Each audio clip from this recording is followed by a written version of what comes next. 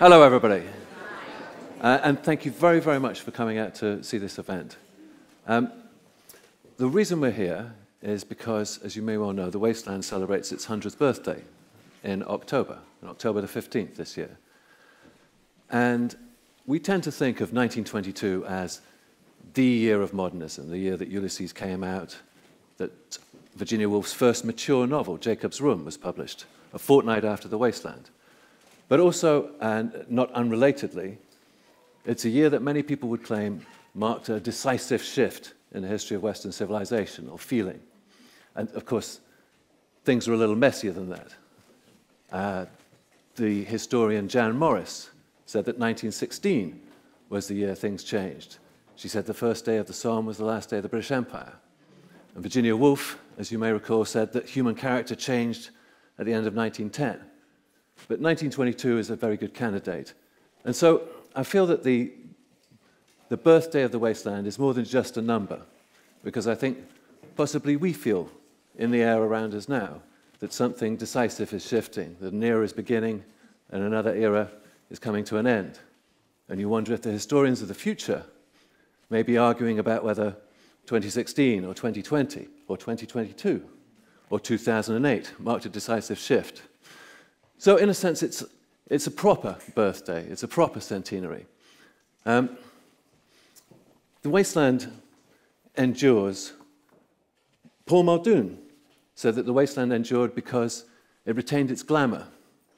And with Paul Muldoon, you probably are wise to look into his words. And glamour used to mean deceptiveness or spellcasting or spellbinding, as well as the modern sense of glamour. But I think that one of the reasons why it endures that you can say possibly it endures is because it has no single dominant theme. It seems to be a poem about the aftermath of the First World War, and yet there's hardly a mention of the war in it. It seems to be possibly a project of poetic autobiography, and it also seems to fiercely resist the idea of poetic autobiography. But I think what you can say, possibly and tentatively, is that one of its most insistent preoccupations is the silence, the lack of communication between men and women, and the violence enacted upon women by men. The whole poem is suffused with Dido, abandoned by Aeneas, or allusions to Ophelia, driven to madness and drowning by Hamlet, or Philomela from Ovid, who was raped by her father-in-law, King Tereus, and silenced by having her tongue cut out. And you will know, or you will meet, if you don't know, Lil, a working-class Londoner driven to destruction by the obligations of childbirth. And you'll meet the typist, a young typist who submits to a version of rape, which is all the more horrifying for not technically being rape. And in a less lurid register as well, the poem is absolutely lousy with couples that can't connect, with men and women failing to communicate. After the event, he wept. He promised a new start. I made no comment. Gives you the shivers. But that theme of the miscommunication between men and women, the paralysis in their relationships, goes all the way back with Eliot. It's there in his very first mature poem, A Portrait of a Lady, which we're going to hear first tonight to contextualize the Wasteland. When I say his first poem, it's sort of his first by a nose from the love song of J. Alfred Prufrock. It was written when he was 21. Amazing precocity in 1910 and 11. And by the way, Prufrock is also a male-female duet in a quiet way, or a duet for one. The poem that begins, "Let us go then, you and I," and goes absolutely nowhere, also features a second voice, a female speaker, who tells Prufrock, "That's not what I meant at all." But Portrait of a Lady is a portrait of a failed relationship between a cultivated older woman and a rather cocksure, self-assured and ironic younger man. And even then, at the start of Eliot's serious poetic career, the sympathy of the poem, I think you'll see, gradually moves from this ironic satirist of the male voice who narrates the poem towards the lady, who somehow grows bigger than his satire at last, Sid. After that, we're going to hear Hysteria, which is a sort of David Lynchian poem set as prose about an unsettling moment of female hysteria. Hysteria, the feminine disorder, seen through the point of view of a male narrator who himself is utterly frozen and unable to help or act or intervene, who himself is suffering from hysterical paralysis. And there was a lot of male hysterical paralysis around in 1919, 1920. They didn't call it hysterical paralysis or hysteria, they called it shell shock. And that leads us to The Wasteland, which we'll hear finally, the great poem of the post-war world, written by a man who was telling his friend in a letter, "My mind seems unable to function at all." Written by a man whose marriage was rapidly becoming a disaster, as if in fulfillment of the intuitions he had had earlier when writing Portrait of a Lady, and written by a man recovering, during the recovery, from a full-on nervous breakdown. And I think that one of the, high on the list, let's say, of the many masterstrokes within The Wasteland, perhaps the most brilliant masterstroke in the poem, is the use of the absolutely perfect poetic avatar for T.S. Eliot, or the Eliot that I've just been sort of glancing at. Tiresias, the blind hermaphrodite seer. The central character of the poem, in a way, its occasional narrator, is a man and a woman joined together, sharing the same body, blind but all-seeing and compassionate. I think if you don't know The Wasteland, if you've never read it or haven't heard it, I hope it's going to be the start of a beautiful friendship. And if you do, then I think you'll understand why this terrifying and beautiful and funny and glamorous poem is well worth celebrating. And I think we're pretty much the last event of the festival, so I cannot continue without saying thank you very, very much indeed to Viv and Hugo and everyone who, this is my first Borris. I can't believe how hard everyone has worked.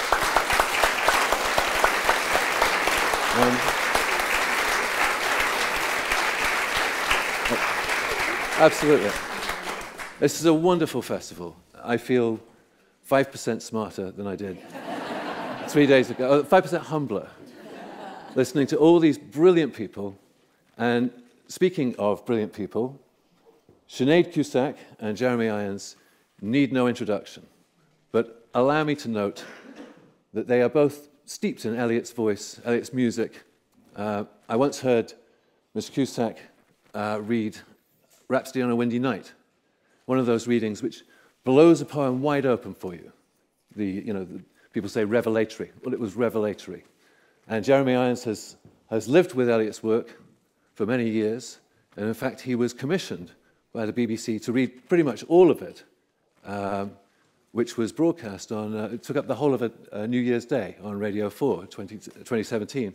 And those readings are collected together. Jeremy didn't ask me to say this, by the way.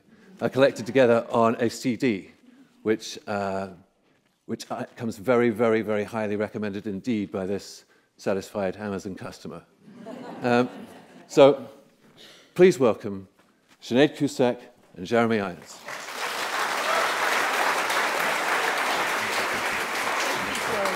Well done. It's wonderful.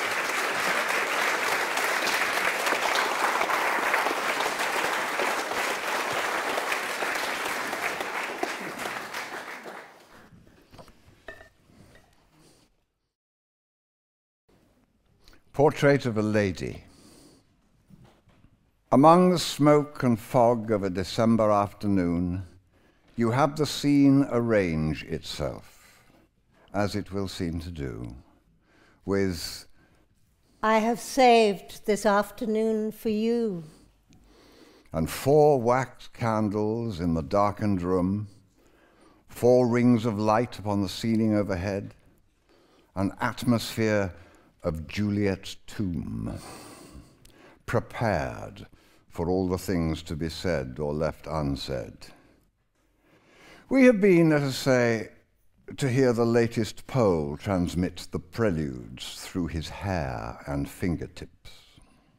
So intimate, this Chopin, that I think his soul should be resurrected only among friends, some 2 or 3 who will not touch the bloom that is rubbed and questioned in the concert room. And so the conversation slips through velleities and carefully caught regrets, through attenuated tones of violins mingled with remote cornets, and begins...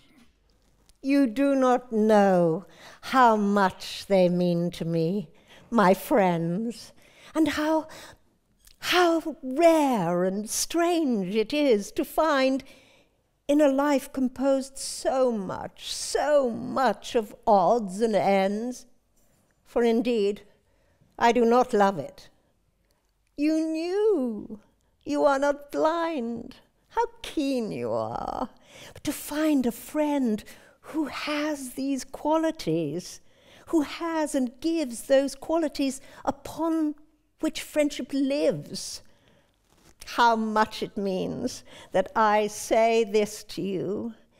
Without those friendships, life, what cauchemar. Among the winding of the violins and the ariettes of cracked cornets, inside my brain a dull tom-tom begins, absurdly hammering a prelude of its own, capricious monotone, that at least one definite false note. Oh, let us take the air in a tobacco trance, admire the monuments, discuss the late events, correct our watches by the public clocks, then sit for half an hour and drink our box. Now the lilacs are in bloom. She has a bowl of lilacs in her room and twists one in her fingers while she talks. Ah, my friend, you do not know what life is.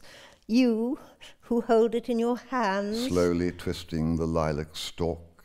You let it flow from you, you let it flow. And youth is cruel and has no remorse and smiles at situations which it cannot see. I smile, of course, and go on drinking tea.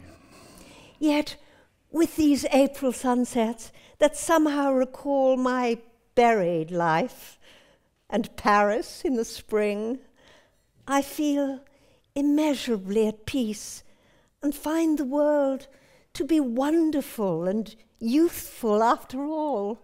The voice returns like an insistent out-of-tune of a broken violin on an August afternoon. I am always sure that you understand my feelings, always sure that you feel, sure that across the gulf you reach your hand. You are invulnerable. You have no Achilles heel. You will go on, and when you have prevailed, you can say, at this point, many a one has failed. But what have I? But what have I, my friend, to give you? What can you receive from me? Only the friendship and the sympathy of one about to reach her journey's end. I shall sit here, serving tea to friends. I take my hat. How can I make a cowardly amends for what she has said to me? You will see me any morning in the park, reading the comics on the sporting page. Particularly, I remark, an English countess goes upon the stage. A Greek was murdered at a Polish dance. Another bank defaulter has confessed. I keep my countenance. I remain self-possessed. Except when a street piano, mechanical and tired, reiterates some worn-out common song, with the smell of hyacinths across the garden, recalling things that other people have desired. Are these ideas right or wrong? The October night comes down, returning as before, except for a slight sensation of being ill at ease. I mount the stairs and turn the handle of the door and feel as if I'd mounted on my hands and knees. And so you are going abroad? And when do you return? But that's a useless question. You hardly know when you are coming back. You will find so much to learn. My smile falls heavily among the bric-a-brac. Perhaps you can write to me. My self-possession flares up for a second. This is as I had reckoned. I have been wondering frequently of late, but our beginnings never know our ends, why we have not developed into friends. I feel like one who smiles and, turning, shall remark suddenly his expression in a glass. My self-possession gutters. We are really in the dark. For everybody said so. All our friends, they all were sure our feelings would relate so closely. I myself can hardly understand. We must leave it now to fate. You will write, at any rate. Perhaps it is not too late. I shall sit here, serving tea to friends. And I must borrow every changing shape to find expression. Dance, dance like a dancing bear. Cry like a parrot, chatter like an ape. Oh, let us take the air in a tobacco trance. Well, and what if she should die some afternoon? Afternoon grey and smoky, evening yellow and rose, should die and leave me sitting pen in hand with the smoke coming down above the housetops, doubtful for quite a while, not knowing what to feel, or if I understand, or whether wise or foolish, tardy or too soon.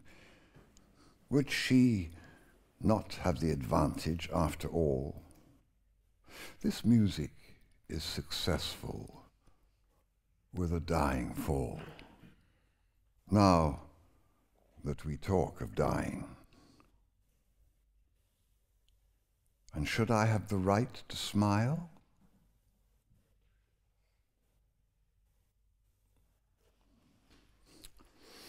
And now a little vignette, Hysteria. As she laughed, I was aware of becoming involved in her laughter and being part of it, until her teeth were only accidental stars with a talent for squad drill. I was drawn in by short gasps inhaled at each momentary recovery, lost finally in the dark caverns of her throat, bruised by the ripple of unseen muscles. An elderly waiter with trembling hands was hurriedly spreading a pink and white checked cloth over the rusty green iron table, saying, if the lady and gentleman wish to take their tea in the garden. If the lady and gentleman wish to take their tea in the garden. I decided that if the shaking of her breasts could be stopped, some of the fragments of the afternoon might be collected. And I concentrated my attention with careful subtlety to this end.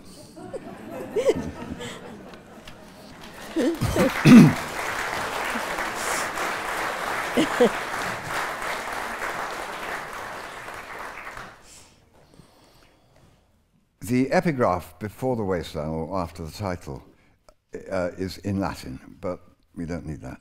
So in translation it reads thus. For once I saw the Cumaean Sibyl with my own eyes, hanging in a jar. And when the boys asked her, Sibyl, "What do you want?" She answered, "I want to die." The Wasteland. 1. The Burial of the Dead. April is the cruelest month, breeding lilacs out of the dead land, mixing memory and desire, stirring dull roots with spring rain. Winter kept us warm, covering earth in forgetful snow, feeding a little life into dried tubers. Summer surprised us, coming over the Starnberger See with a shower of rain. We stopped in the colonnade and went on in sunlight into the Hofgarten and drank coffee and talked for an hour. Bin gar keine Russin, stamm aus Litauen, echt Deutsch. And when we were children, staying at the Archduke's, my cousin's, he took me out on a sled, and I was frightened. He said, "Marie, Marie, hold on tight." And down we went. In the mountains there, you feel free. I read much of the night and go south in the winter. What are the roots that clutch? What branches grow out of this stony rubbish? Son of man, you cannot say or guess, for you know only a heap of broken images, where the sun beats and the dead tree gives no shelter, the cricket no relief, and the dry stone no sound of water. Only there is shadow under this red rock. Come in under the shadow of this red rock, and I will show you something different from either. Your shadow at morning, striding behind you, and your shadow at evening rising to meet you. I will show you fear in a handful of dust. Frisch weit der Wind, der Heimat zu, mein Eiskind, wo weilest du? You gave me hyacinths first a year ago. They called me the hyacinth girl. Yet when we came back, late, from the hyacinth garden, your arms full and your hair wet, I could not speak, and my eyes failed. I was neither living nor dead, and I knew nothing, looking into the heart of light, the silence. Ord und Lier das Meer. Madame Sosostris, famous clairvoyant, had a bad cold. Nevertheless, is known to be the wisest woman in Europe, with a wicked pack of cards. Here is your card. It's the drowned Phoenician sailor. Those are pearls that were his eyes. Look. And here is Belladonna, the lady of the rocks, the lady of situations.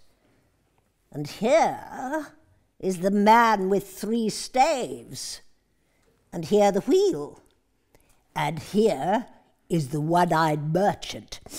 And this card, which is blank, is something he carries on his back, which I am forbidden to see. I do not find the hanged man.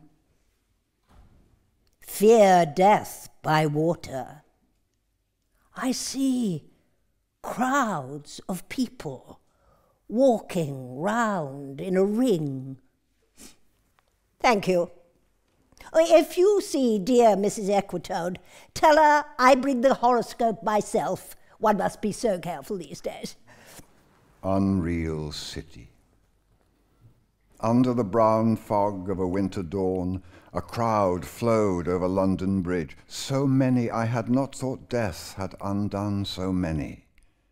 Sighs, short and infrequent, were exhaled, and each man fixed his eyes before his feet, flowed up the hill and down King William Street to where St. Mary Woolnoth kept the hours with a dead sound on the final stroke of 9. There I saw one I knew and stopped him, crying, "Stetson, you who were with me in the ships at my lee, that corpse you planted last year in your garden, has it begun to sprout? Will it bloom this year? Or has the frost disturbed its bed? Oh, keep that dog far hence, that's friend to men, or with his nails he'll dig it up again. You hypocrite lecteur, mon semblable, mon frère."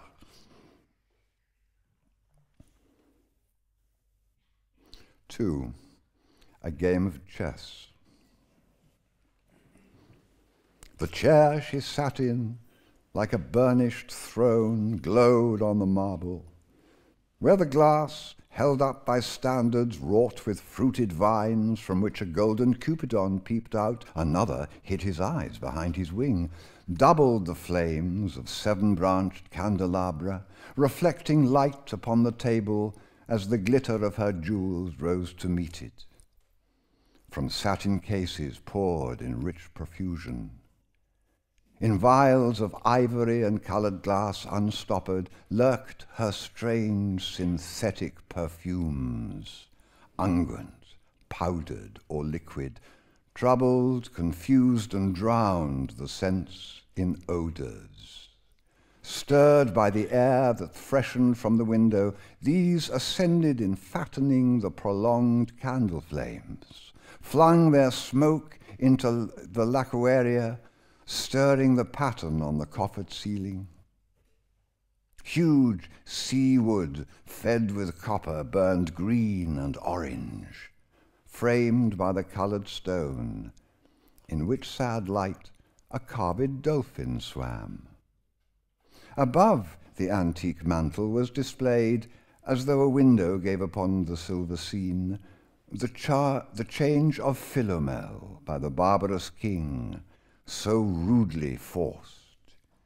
Yet there the nightingale filled all the desert with inviolable voice, and still she cried, and still the world pursues, jug jug, to dirty ears. And other withered stumps of time were told upon the walls, staring forms leaned out, leaning, hushing the room enclosed. Footsteps shuffled on the stair. Under the firelight, under the brush, her hair, spread out in fiery points, glowed into words, then would be savagely still. My nerves are bad tonight. Yes, bad. Stay with me. Speak to me. Why do you never speak? Speak! What are you thinking of? What thinking? What? I never know what you are thinking. Think! I think we are in Rat's Alley, where the dead men lost their bones. What is that noise? The wind under the door. What is that noise now? What is the wind doing? Nothing again. Nothing. Do you know nothing? Do you see nothing? Do you remember nothing? I remember. Those are pearls that were his eyes. Are you alive or not? Is there nothing in your head? But, oh, that Shakespearean rag, it's so elegant, so intelligent. What shall I do now? What shall I do? I shall rush out as I am and walk the street with my hair down so. What shall we do tomorrow? What shall we ever do? The hot water at 10, and if it rains, a closed car at 4, and we shall play a game of chess. pressing lidless eyes and waiting for a knock upon the door. When Lil's husband got demobbed, I said, I don't mince my words, I said to her myself... Hurry up, please, it's time. Now Albert's coming back, make yourself a bit smart. He'll want to know what you done with that money he gave you to get yourself some teeth. He did. I was there. You have 'em all out, Lil. Get a nice set, he said. I swear I can't bear to look at you, and no more can I said. And think of poor Albert. He's been away in the army 4 years. He wants a good time. And if you don't give it him, there's others will, I said. Oh, is there? She said. Something of that, I said. Then I'll know who to thank, she said, and gave me a straight look. Hurry up, please, it's time. If you don't like it, you can get on with it, I said. Others can pick and choose, if you can't. But if Albert makes off, it won't be for lack of telling. You ought to be ashamed, I said, to look so antique. And her only 31. I can't help it, she said, pulling a long face. It's them pills I took to bring it off, she said. She's had 5 already. Nearly died of young George.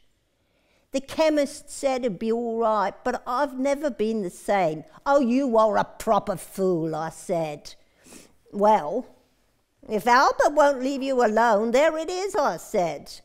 What you get married for, if you don't want children? Hurry up, please, it's time. Well, that Sunday, Albert was home. They had a hot gammon, and they asked me into dinner to get the beauty of it hot. Hurry up, please, it's time. Hurry up, please. Come on, it's time. Good night, Bill. Good night, Lou. Good night, May. Good night. Ta-ta. Good night, good night. Good night, ladies. Good night, sweet ladies. Good night. Good night. 3. The Fire Sermon. The river's tent is broken. The last fingers of leaf clutch and sink into the wet bank. The wind crosses the browned land unheard. The nymphs are departed. Sweet Thames, run softly till I end my song. The river bears no empty bottles, sandwich papers, silk handkerchiefs, cardboard boxes, cigarette ends, or other testimony of summer nights. The nymphs are departed, and their friends, the loitering heirs of city directors, departed, have left no addresses. By the waters of Leman I sat down and wept. Sweet Thames, run softly till I end my song. Sweet Thames, run softly, for I speak not loud nor long. But at my back, in a cold blast, I hear the rattle of bones and chuckle spread from ear to ear. A rat crept softly through the vegetation, dragging its slimy belly on the bank, while I was fishing in the dull canal on a winter evening round behind the gas-house, musing upon the king my brother's wreck and on the king my father's death before him. White bodies, naked on the low, damp ground, and bones cast in a little low, dry garret, rattled by the rat's foot only, year to year. And at my back from time to time I hear the sound of horns and motors which shall bring Sweeney to Mrs. Porter in the spring. Oh, a moon shone bright on Mrs. Porter and on her daughter. They washed their feet in soda water. Oh, ces voix d'enfants chantant dans la coupole. Tweet, tweet, tweet. Jug, jug, jug, jug, jug, jug. So rudely forced. Terrier. Unreal city. Under the brown fog of a winter noon, Mr. Eugenides, the Smyrna merchant, unshaven, with a pocket full of currants, CIF London, documents at sight, asked me, in demotic French, to luncheon at the Cannon Street Hotel, followed by a weekend at the Metropole. At the violet hour, when the eyes and back turn upward from the desk, when the human engine waits like a taxi, throbbing, waiting, I, Tiresias, though blind, throbbing between two lives, old man with wrinkled female breasts, can see, at the violet hour, the evening hour that strives homeward and brings the sailor home from sea, the typist home at tea time, clears her breakfast, lights her stove and lays out food in tins. Out of the windows, perilously spread, her drying combinations, touched by the sun's last rays. On the divan are piled, at night her bed, stockings, slippers, camisoles and stays. I, Tiresias, old man with wrinkled dugs, perceived the scene and foretold the rest. I, too, awaited the expected guest. He, the young man carbuncular, arrives, a small house agent's clerk with one bold stare, one of the low on whom assurance sits as a silk hat on a Bradford millionaire. The time is now propitious, as he guesses. The meal is ended, she is bored and tired, endeavours to engage her in caresses, which still are unreproved, if undesired. Flushed and decided, he assaults at once. Exploring hands encounter no defence. His vanity requires no response, and makes a welcome of indifference. And I, Tiresias, have forsuffered all enacted on this same divan or bed. I, who have sat by Thebes below the wall and walked among the lowest of the dead, bestows one final patronizing kiss and gropes his way, finding the stairs unlit. She turns and looks a moment in the glass, hardly aware of her departed lover. Her brain allows one half-formed thought to pass. Well, now that's done, and I'm glad it's over. When lovely woman stoops to folly and paces about her room again alone, she smooths her hair with automatic hand and puts a record on the gramophone.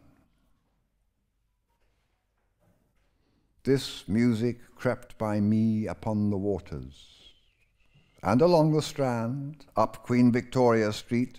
Oh, city, city, I can sometimes hear, beside a public bar in Lower Thames Street, the pleasant whining of a mandolin, and a clatter and a chatter from within, where fishermen lounge at noon, where the walls of Magnus Mater hold inexplicable splendour of Ionian white and gold.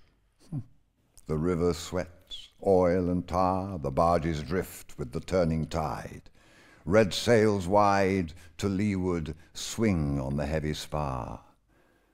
The barges wash drifting logs down Greenwich Reach past the Isle of Dogs. Wah la la, liar. Wa la la la. Elizabeth and Leicester, beating oars. The stern was formed a gilded shell, red and gold. The brisk swell rippled both shores. Southwest wind carried downstream the peal of bells, white towers. Wa la la la. Wa la la la la la. Trams and dusty trees, Highbury bore me, Richmond and Kew undid me. By Richmond I raised my knees, supine on the floor of a narrow canoe. My feet are at Moorgate, and my heart under my feet. After the event, he wept. He promised a new start. I made no comment. What should I resent? On Margate sands, I can connect nothing with nothing. The broken fingernails of dirty hands. My people, humble people who expect nothing. La la. To Carthage then I came. Burning, burning, burning, burning. O Lord, thou pluckest me out. O Lord, thou pluckest. Burning. 4. Death by water. Phlebas, the Phoenician, a fortnight dead, forgot the cry of gulls and the deep sea swell and the profit and loss. A current undersea picked his bones in whispers. As he rose and fell, he passed the stages of his age and youth, entering the whirlpool. Gentile or Jew, O you who turn the wheel and look to windward, consider Phlebas, who was once handsome and tall as you. 5. What the thunder said. After the torchlight red on sweaty faces, after the frosty silence in the gardens, after the agony in stony places, the shouting and the crying, prison and palace and reverberation of thunder of spring over distant mountains, he who was living is now dead. We who were living are now dying with a little patience. Here is no water, but only rock, rock and no water, and the sandy road, the road winding above among the mountains, which are mountains of rock without water. If there were water, we should stop and drink. Amongst the rock one cannot stop or think. Sweat is dry and feet are in the sand. If there were only water amongst the rock. Dead mountain mouth of carious teeth that cannot spit. Here one can neither stand nor lie nor sit. There is not even silence in the mountains, but dry, sterile thunder without rain.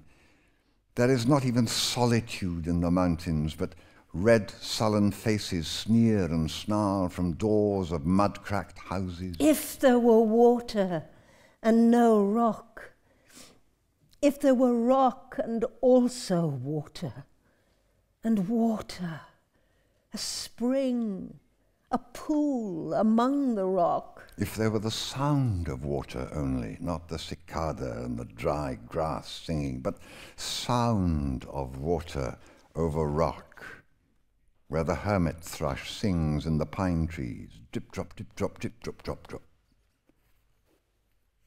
But there is no water. Who is the third who walks always beside you? When I count, there are only you and I together. But when I look ahead, up the white road, there is always another one walking beside you, gliding, wrapped in a brown mantle, hooded. I do not know whether man or a woman. But who is that on the other side of you? What is that sound high in the air? Murmur of maternal lamentation. Who are those hooded hordes swarming over endless plains, stumbling in cracked earth, ringed by the flat horizon only? What is the city over the mountains, cracks and reforms and bursts in the violet air, falling towers, Jerusalem, Athens, Alexandria, Vienna, London? Unreal. A woman drew her long black hair out tight and fiddled whisper music on those strings, and bats with baby faces in the violet light whistled and beat their wings and crawled head downward down a blackened wall, and upside down in air were towers, tolling reminiscent bells that kept the hours, and voices singing out of empty cisterns and exhausted wells. In this decayed hole among the mountains, in the faint moonlight, the grass is singing over the tumbled graves about the chapel. There is the empty chapel, only the wind's home. It has no windows, and the door swings. Dry bones can harm no one. Only a cock stood on the roof tree, cock-a-ree-co, cock-a-ree-co, in a flash of lightning, then a damp gust bringing rain. Ganga was sunken, and the limp leaves waited for rain, while the black clouds gathered far distant over Himavant. The jungle crouched, humped in silence. Then spoke the thunder. Ta, ta, ta! What have we given? My friend, blood shaking my heart, the awful daring of a moment's surrender which an age of prudence can never retract. By this, and this only, we have existed, which is not to be found in our obituaries, or in memories draped by the beneficent spider, or under seals broken by the lean solicitor in our empty rooms. Da dayatam! I have heard the key turn in the door once and turn once only. We think of the key, each in his prison, thinking of the key, each confirms a prison.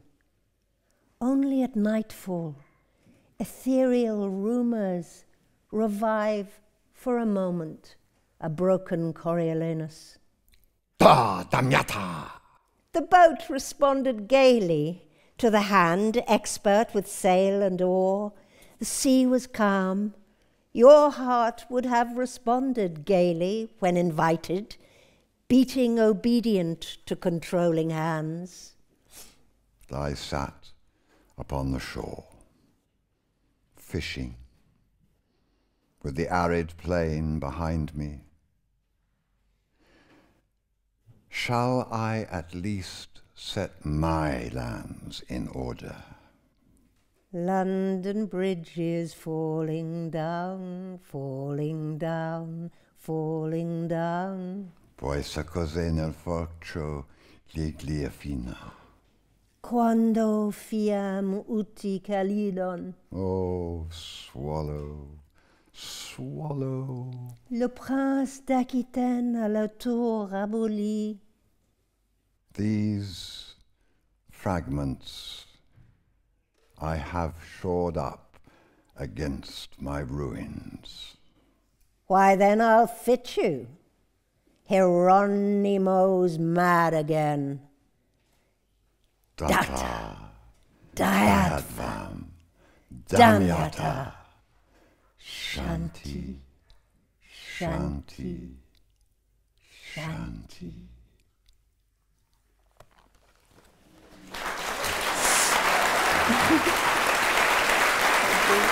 Thank you. Thanks very much. Thank you.